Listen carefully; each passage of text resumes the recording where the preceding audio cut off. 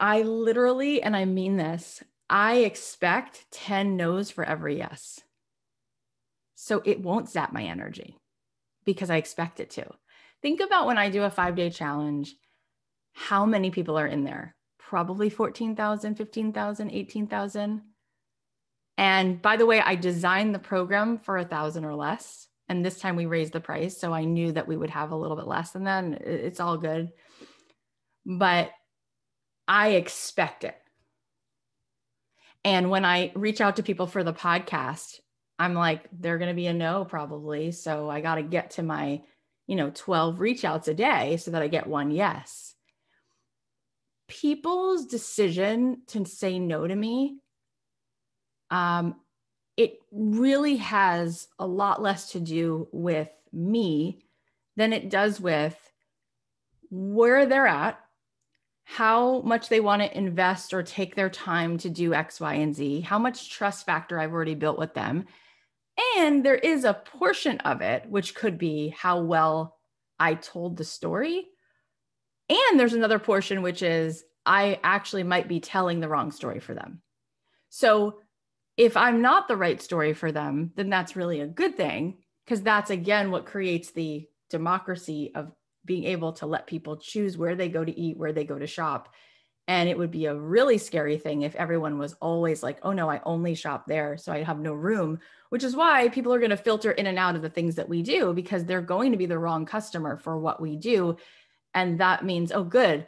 In fact, I said to my team recently, I said, it's so cool that the majority of people who buy our program are cold traffic. I said, you know why that's great? Because we have 120,000 people on an email list. And that is a finite group, right? There's a number, but there's always more strangers who I haven't met, which means you're going to have people in your audience who love you. We have people who are like, you're still here? You want to opt out? No, I'm good. You've never bought my program. Not buying it, but I love the podcast. Read the book. I'm obsessed with you. Never going to buy that program. Okay. Interesting data, right? So that's why we do put the challenge out there to cold traffic, because what's fascinating is 86% of the people who come into me to do this are totally cold. They meet me, and within 5 days, they get what they need. They feel trust, they feel alliance, they're in, and they join this program. And then you have literally people like, I've done 6 of these. I'm good. I'm cool. I'm like, what is it going to take? That's not their MO. There's a buyer at every price. There's a buyer for every program. Certain people are going to say, not the time commitment I want, not the money commitment I want, not really ready to commit in myself at that level. And there's going to be a portion who go, you still haven't convinced me, but I like you and I'm in, but all good. All good. So we have to reframe it. There are buyers right now. There are people right now who we can serve, who we can uplift. And I've had that thought so many times. If my students only knew the rejection I have to withstand to get to them, to be willing to withstand it, to ultimately serve the people I'm going to serve. There will be times where Apple promotes our podcast and we get a flood of new listeners. And I'm like, oh my God, we just tripled our subscribers. And then they all leave after 3 weeks. They're like, oh, well, it was featured, so I clicked on it and not interested. And some people will stay. A small group will stick and they're like, no, I'm actually into this. I'm in for the long haul. And I can't take it personally. And then I think, gosh, if my listeners only knew the times where I could feel bulldozed over by rejection, but I'm like, but I'm here for the people who are like, I love this. I listen to this all the time. It's massive action produces small amounts of results. But here's the thing. Massive action does produce small amounts of results. So if I keep doing massive action, I keep coming up with the small result. And that small result is a thing and it does build. And next thing I know, I'm like, holy crap, that small result. We had 2,000 people go through me to do this last year. We've had 22 million downloads of this podcast that nobody knows about. We've sold, 50,000 copies of my book, which I haven't even mentioned since it came out because I was actually kind of embarrassed that I wrote this book, that I could have written better. And it's a great book, but I'm hard on myself.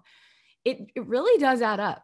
It really does add up. So we have to look at it that way. There's going to be diminishing returns, which means we commit to what the action is. Think about how hard it is to lose a pound and how easy it is to gain a pound, right?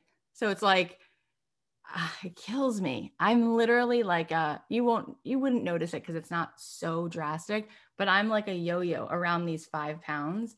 And I work so hard sometimes when I want to lose them, those 5, I'm like off sugar, juicing all the time, lose the 5, and then right back in one weekend, right back. And I'm like, God, what I have to do to get right? Because I'm not 30 anymore. I'm 42.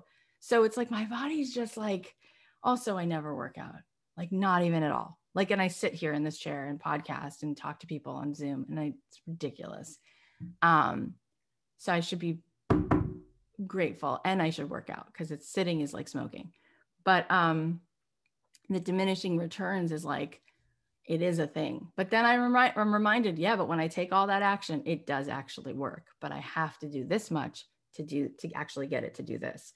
But when I commit to it as a hobby and it's a habit, it works. Well, that's the habit I have in my business. And so I'm just like in action all day long. I don't even notice. It's like people reject me now, or they don't. And I'm like, oh yeah. I know. I got it. Like I don't even notice it anymore.